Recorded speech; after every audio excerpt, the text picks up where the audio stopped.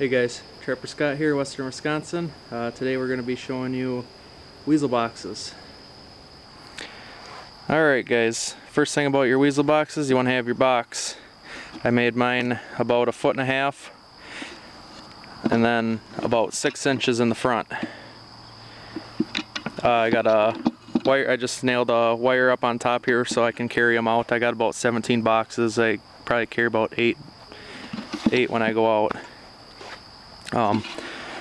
This side I got a wire with some screws here. This it'll keep the lid down for when if you got some coons or something in the area, the coons can't lift up your lid and take your bait.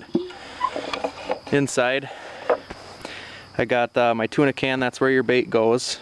And then you got your, some people can use 110s, you know, number 1s, long spring or coil spring.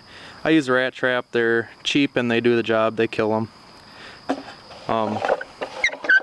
Front view, you got your hole. That's the one they climb in.